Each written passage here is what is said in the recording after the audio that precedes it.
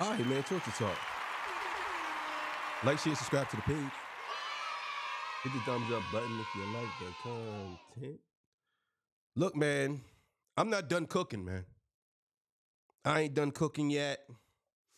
I think there's some other things that I want to get out that I have to say because I've been peeping the comments. You know what I'm saying? And I'm not going to lie. I lost some subscribers. Not going to lie. I have lost some subscribers. But I would rather you be here because you want to be here and you disagree with me than you being here because you think I'm going to say things to make you feel good. You don't have to follow me. You don't. You could disagree with me or you can agree with me. But that's what this channel was built off of. But I'm not done cooking because I think that there's some other things that need to be talked about, that we need to listen to, that we need to hear. So before I get into that, this is Torture Talk. If you like the content, please consider subscribing. If you're new here, let me work for your subscription today. All the beautiful, sexy ladies, put one in the chat. All the fellas, y'all know where to find the ones at. Just don't harass them. I don't sell no merch, but I do have content absolutely free. But if you want to leave a donation, links on the screen. Cash App, PayPal is in the description. They called me the hidden gem. I went from 1,300 subscribers to over 12,000 subscribers and trying to reach 1 million by Monday morning. Might be a little bit harder now because, you know, I have to weed some people out. Let me know where you're from, too. I really appreciate it. Somebody who's from Russia, and he congratulated me and said that keep up the good work, keep fighting the good fight. Now, look, let's get into it. A lot of y'all have an issue with people giving you an opinion that they stand on. A lot of y'all out there listen to my content and y'all forget that I'm a human and I disagree with certain things. I agree with certain things. There's a lot of things that I just don't agree with and I will never agree with. I don't care how you try to twist it. I will never agree with it. That's just the bottom line. If you are one of those type of people who know something is wrong and you still go along with it because you don't want to offend somebody or you don't want to make somebody feel bad, then this page ain't for you. I'm not the guy you should be talking to. I'm not for disrespecting people. I'm for respecting people to the utmost respect. But I'm not going to cater to your feelings because you want me to make you feel good. I'm not going to do that. All of us need to accept accountability when it comes to certain things. A good portion of us, we don't accept it. We're so afraid to say, you know what? You right, bro. I was wrong. How can we have a dialogue about it and get past it? We okay with just saying it's okay. And in turn, what goes down the line is people believe stuff's okay, and years down the line, it's okay. Then you breed all these different type of personalities. Now they believe that they are entitled to it and they supposed to have it. That's what it is. So getting into this election, and I know a lot of y'all hate to hear it. Y'all can't stand it, but we gonna talk about it. I'm not done cooking. We're going to talk about it because I think us as black people, we need to hear this. Now, somebody in the comments said something real interesting. They said, how can you be a passport? You a self-proclaimed passport bro, and you are criticizing a woman for being married to a white man, right? That's what they said. First of all, let's get this clear. I'm not criticizing her for being married to a white man. What I'm saying is, if you want to use identity politics against the black people, then at least you should have a black husband. That's the least that you can do. You can't tell me that I should treat somebody like a queen, a black queen at that, when they're married to a different person or a different man, different ethnicity. Let's just get that out the way. But we ain't going to speak on that. I just want to say that real quick. But let's talk about us as black people, because I think that's what we're here for. Aren't y'all tired? Aren't y'all tired of feeling like they're using you? Aren't y'all tired of feeling like the system is working against you? Aren't you tired of that? And no, don't jump in the comments talking about well, you think Trump's going to change that? No, I'm asking you, are you tired of it?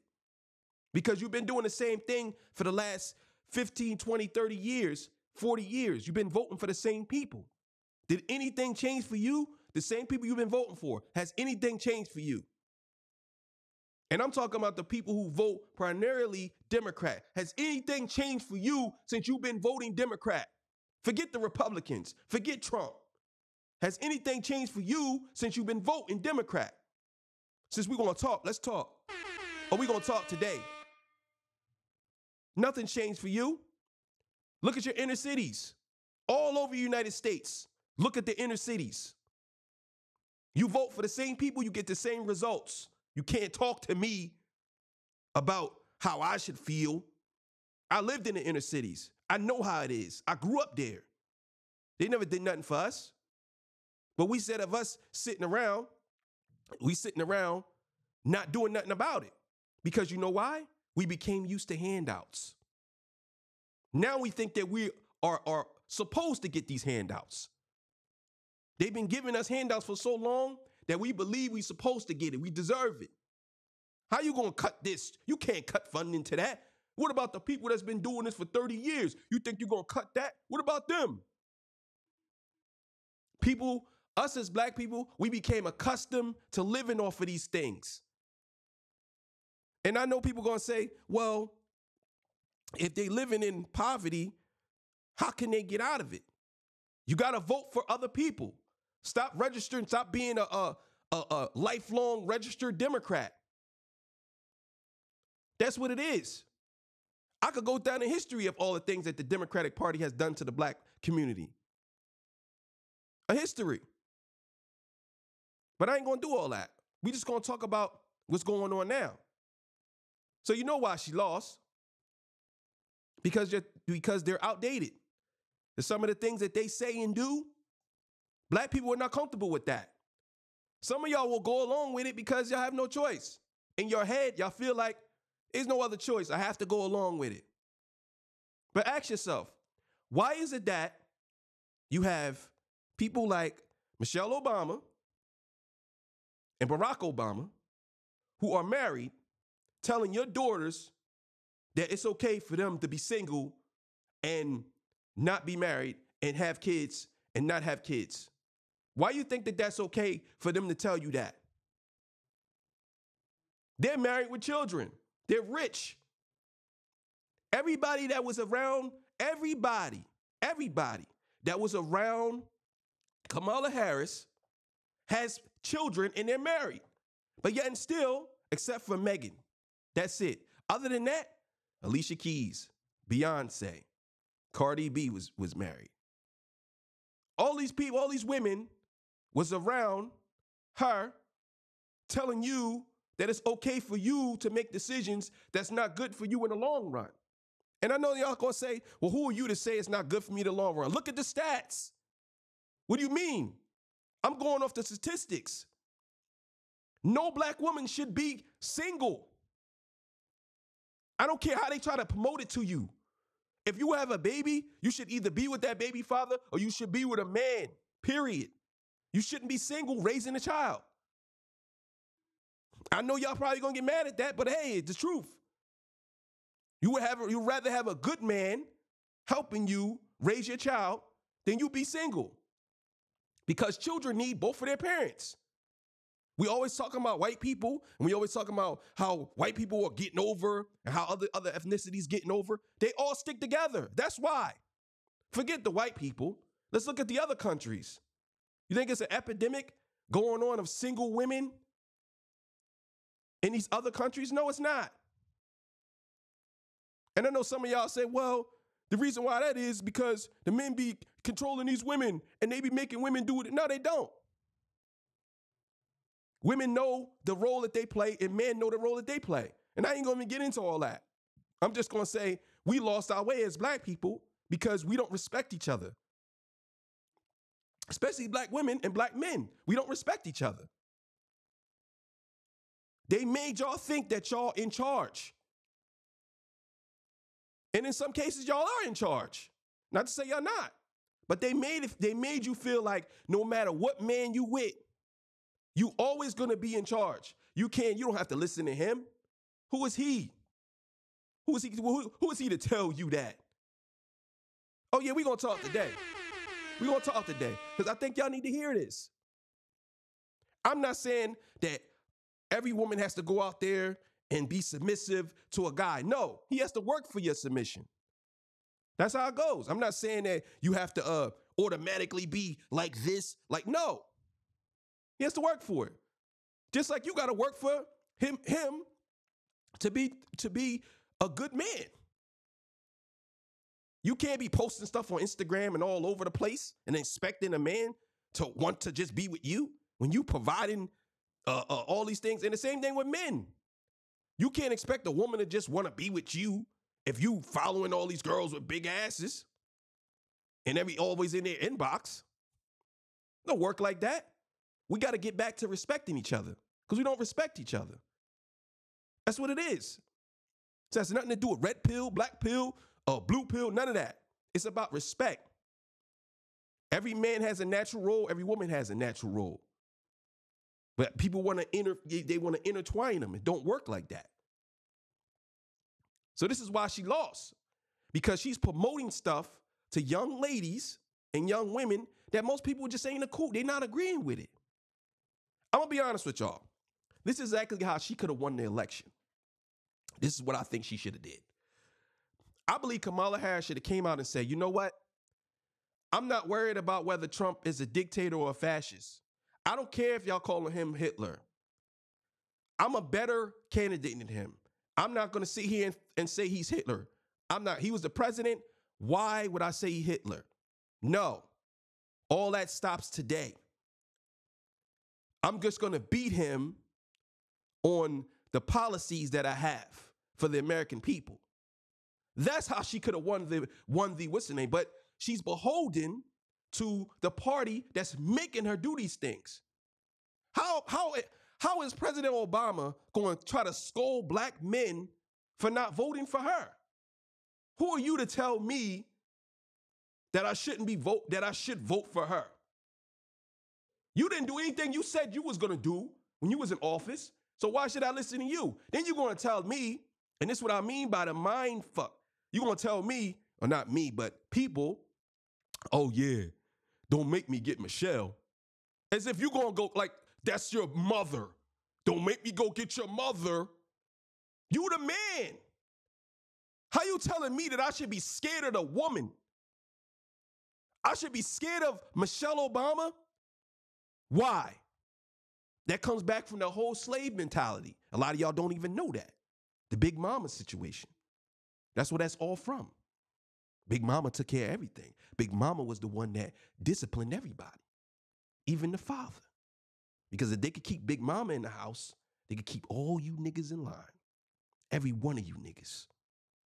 And that's exactly what he did. You offering black men weed. Kamala Harris is offering black men weed when she's known for locking black men up for weed. The irony in that is crazy to me. This is why she lost. She didn't resonate with the people. The people want something different. All the whole 4 years that Biden's been in office, people couldn't wait till he got out of office. That's black, white, Asian, Hispanic, anybody. Indian, a Native American, anybody. They wanted him out. And you know how they wanted him out? Because his approval rating was like 34%. So nobody wanted him in there. That's the thing. So a lot of y'all I love the fact that I can see in real time people leaving the page, because that lets me know that you're not here for a dialogue. You're here for me to make you feel good. And I'm not doing that. I'm not for that. I'm here to provide a dialogue. And if we disagree, we disagree. But that's what I'm here for. One of my boys was telling me, bro, you sure you want to do that? Why not? The people that's here respect me. And I respect them. It's people that say stuff in the comments. Do you think I delete y'all? Do you think I just go down the list and block you? No, I don't. People say a lot of things. But I don't block you. I don't do none of that, because you have the right to say what you want to say, just like I do. But it is what it is.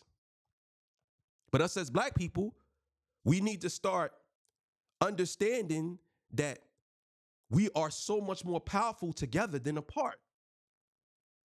How can you let feminism destroy the black man and the black woman? How can you do that? How could you let the federal government come in and tell you that you can't have a man in your house? They've been pinning us against each other. The black man and the black woman have been fighting each other for years. This is why whenever you see something and during this election, you know what they say? Oh, it's black men's fault. It's black men's fault. But there's a lot of black women who voted for Trump too. But you know they blame us, the black man, because we know and we outspoken and we'll take the bullet. This is why I believe that if a killer come in the house, guess who's supposed to go downstairs? Not the woman. It's supposed to be the man. You, my wife, I'm taking it for you. I'm taking a bullet for you. That's how it's supposed to go. You ain't going to do it. And I wouldn't want you to do it. And I wouldn't expect you to do it. Just like if I got into a fight, I'm telling you to run. Run, especially if we have children, because you got to take care of those kids if I'm gone. But if we both gone, who's going to take care of our kids? That's how it goes. So I'm saying if I get into a fight and you standing there, you better run as fast as you can. I'm going to take care of it. That's how it goes. And this is not me trying to control anybody or make you be a robot. No. As a man, the position I'm in, and I am the protector. So if something happens, I got to step up to it. And if you believe differently, that's because feminism has fucked you up. It made you believe something different. Your father protected your mother, right? So you should be mad at your man protecting you. It's not that you're incapable of doing something. You are capable of doing it, but I could do it better when it comes to fighting. Unless you were trained, and even that's the case, don't necessarily pan out sometimes too. So you got to understand, they did this to divide us even more. They installed this woman, whether you want to say she black or not, and the first thing they do is attack black men for not voting for her. And then y'all want to say that this side is racist. But what about the side that's telling you that you need to get in line, nigga, and vote for this person, nigga? All this stuff about the patriarchy and white supremacy, that all goes out the window. You know why? Because she's married to a white man. You can't tell me that the patriarchy and white supremacy is real if your husband is white. Your husband's white. So all that to me is just smoke and mirrors. I'm not saying that you can't be married to anybody that's white. More power to you. I got cousins that's married to white women. I got cousins that's married to white men. It's no big deal. I'm just saying you can't use that as a talking point of white supremacy if you're laying down with the supremacists that you claim is a white supremacist. You can't do it. So don't tell me about the patriarchy. Don't tell me about how we're stuck in a situation. You're not stuck in no situation. Everybody in this country has the same opportunities. And I know it comes as a shocker to you, but you do. If you didn't do nothing crazy, you have the same opportunities as everybody else. Everybody. And here's the crazy part about it, right? You can literally leave and go to a different country and never come back. Does that sound like someone trying to hold you here? I have to say this. Maybe a lot of us are used to being a certain way. We're used to being treated a certain way. It's kind of like an abusive relationship. You make up all these excuses for the person, but you complain about the person, but then you make up all these excuses. That's what America is to some of y'all. Some of y'all that claim that America is so bad, but y'all don't want to leave America. Y'all rather stay here. Why? You could leave. You could leave, and that's it. And you don't have to worry about America. But no. And we're going to talk today. We're going to talk. So let's talk about y'all fake Christians, right? And some of y'all fake Muslims too. But let's talk about y'all fake Christians. And I know it's going to get a lot of people feathers ruffled. I don't care. I don't care. How can you say you're a Christian, but you support certain things that happen to certain people? You support wars. You support abortion. You support all these things, but you're a Christian. I thought that you wasn't supposed to support that. Oh, and by the way, Obama, remember he said he was going to do something, but he's a Christian, right? He said he was going to do something for, maybe he is, I don't know if he's a Catholic or not, but he said he was going to do something for women's rights, right? Obama. He was in office. He had the House and the Senate. He didn't do it. And let's be honest, the reason why he didn't do it, and I know it's going to sound like a shocker to y'all, but this is what we here for. The reason why the Democrats will never, ever, ever get rid of the issue of abortion is because that's the issue that they can run on. That's it. The economy, everybody can run on the economy. Republicans usually run on the economy, but everybody can run on that. But the Democrats will always have the woman vote because they get in y'all feelings and they run on that. They could solve that. They could get that, whatever issue it is, but they will keep kicking that can down the road because they know that you're going to come out and vote because most of y'all are one issue voters. Y'all don't care about nothing else. The city could be on fire behind you and you wouldn't even care. You only care about the issue that you think is going to affect you. And some of y'all can't even have children, but y'all push it off on everybody else. Oh, this isn't right. They shouldn't be able to tell you what you can't do. No, what they really is saying, what y'all really saying is, and it's the truth. What y'all really saying is they can't tell me whether to be a whore or not. And we ain't talking about the women that's been assaulted. Because the guys that do that to them, they should be deleted immediately. We talking about the ones that take advantage of the system, knowing that they can use it as contraceptive. That's what we talking about. Or we gonna talk today. And I know a lot of y'all like, where's all this energy coming from? Where's this coming from? This energy always been here. This is torture talk. And I'm just telling you that I care about my people 100%. And what we're going through is a crisis. And a lot of y'all don't want to admit it because y'all comfortable with it. Y'all might not like what I'm saying, but y'all know it's the truth. You can't be comfortable with something like that. I know a girl who had 6 abortions. 6. You comfortable with that? You okay with that? So that means that whoever her parents was, they did not teach her responsibilities. We're talking about people who are willingly doing things, not somebody that was forced to do something. So don't jump in the comments talking about, oh, this person was probably, no. We're talking about people who willingly did it.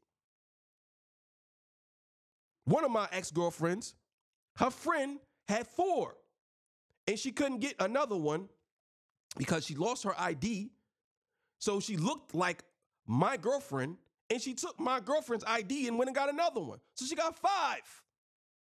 What are y'all going to say? Well, maybe you should be more responsible. And the same thing goes for men. Y'all out here shooting up the club, got all these women, single baby mothers. How can you as one man, have 12 kids? There's no way in the world you could tell me that you could be the father of 12 kids consistently. Unless those kids living with you, you got 12 kids by 12 different women. How is that?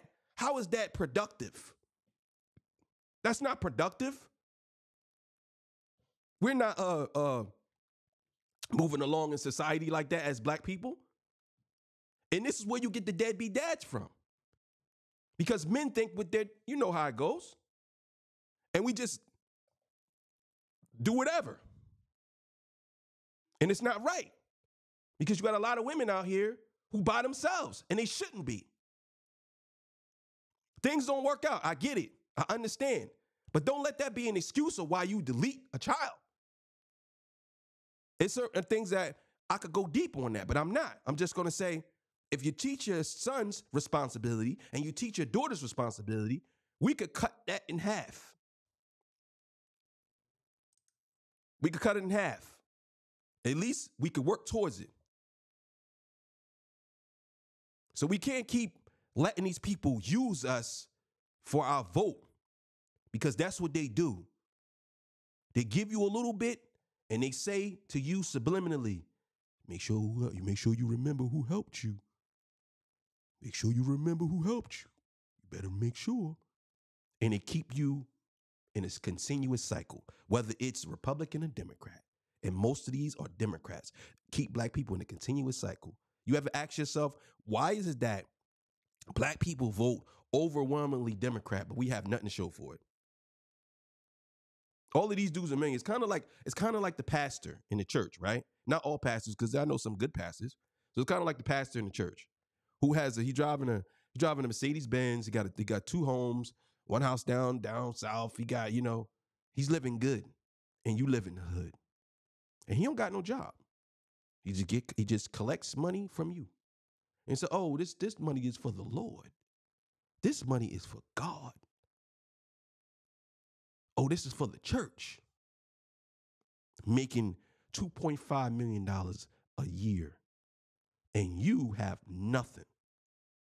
Only thing you're paying for is the word, but you shouldn't be paying for that. It should be given to you out of the kindness of people's heart. Supposed to teach you, right? But this is what it is. But us as black people, we okay with that. We okay with it. I seen it happen. I seen people be okay with pastors robbing their grandmothers. They've been robbing y'all grandmothers for years, and no one says anything about it. Y'all turn your head to it. Y'all don't want to be honest about it. Same thing that happens in the black community. Well, our kids are getting molested by other family members. Nobody want to say nothing about it. Everybody want to be quiet about it. You know, Uncle Jimmy. You know what he been doing, but you don't want to say nothing about it. It's certain things that we keep close to our chest when it should be exiled. It should be out of there. So I admit that we do have some things that goes on in our heads, mental things that fuck us up, and that's been fucking us up for years. We do have that. But it's time for us to get past all this. We got to wake up. You can't sit around and constantly let this stuff keep happening, because it's okay, because it's normalized. We're the only people that are normalized when it comes to living in shacks and all types of stuff. Now, don't get me wrong. There's some people in red states who live like that too. But us, we're the same way. We're normalized living with rats and roaches. We're normalized with that. That shouldn't be normal. We should have something better for that. That's the thing. So again, if you look at the states and you look at all the counties that voted overwhelmingly for Donald Trump, it's because a change is coming. And most people who live in these counties that's predominantly black, a good portion of them did vote for Donald Trump, even if they were Democrats, because they're sick and tired of certain things that's going on. Now, we ain't going to say, we're not going to get there and say that he's going to be perfect. He's going to get in there and change everything. We're not going to say that.